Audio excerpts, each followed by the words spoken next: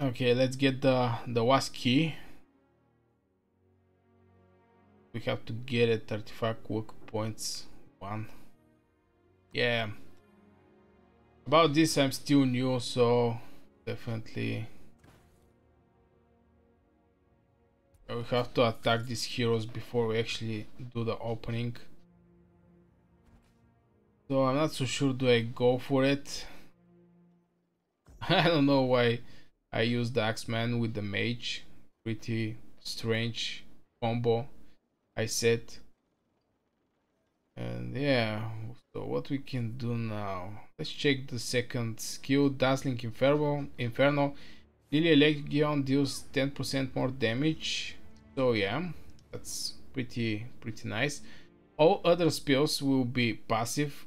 There is a chance the WASP spell to be not passive and some kind of extra spell or something like this, or improvement of the first spell. So actually don't care that much. Maybe for the gathering heroes I care for the passives, but yeah, for the rest of the heroes the first spell is the mostly important one. So what do we get here? 5 speed. As I said, the rewards from killing the normal mobs is way better because you get all these extra stuffs at no cost, basically. They're extra. Okay, let's get this silver chest. By the way, the chests are really important part of this game and can give you different things each time. I have some keys and some golden keys, but I think to maybe do it later, maybe different video, I'm not so sure. So the video will be dedicated only for the chest openings, but yeah. So let's go. Let's try to get our dark chest. We want to use Lilia. Oh my god, not with Taxmans. Oh, seriously, I forgot to actually change it to Satyrs. That's insane.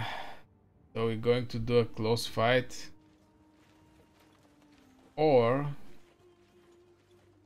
yeah, sometimes this chest is far away. You have to travel like 1 minute or more till your hero actually go to this place and do the battle.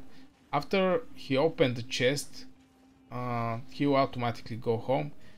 So anyway, but this one is really close to us. I mean, I see a closest chest, but this one is not that far away.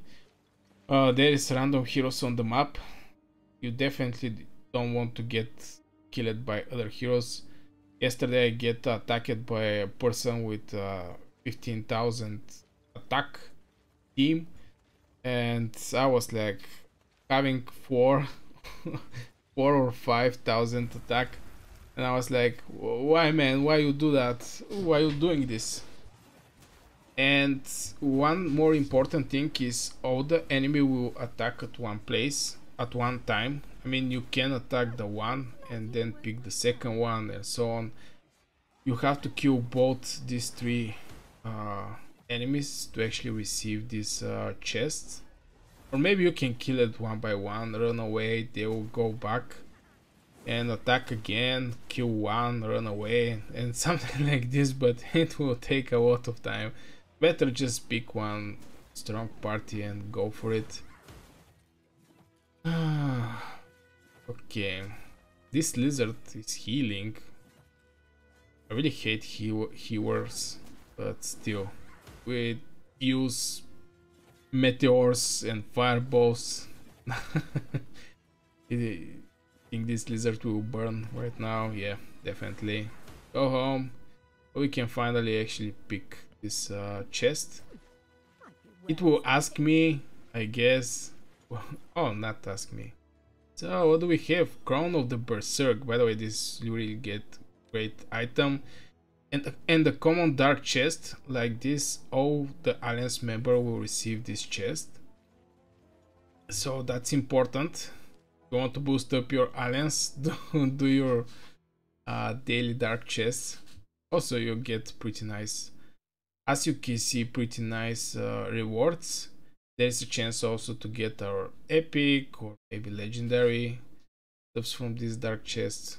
I'm not so sure, by the way, for epic and legendary.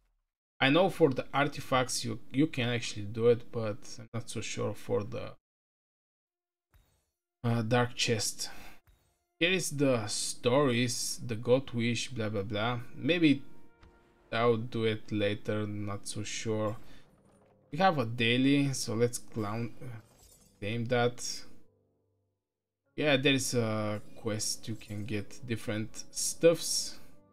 Okay, it's, as I said, look what you get. 60 minutes, 100 games.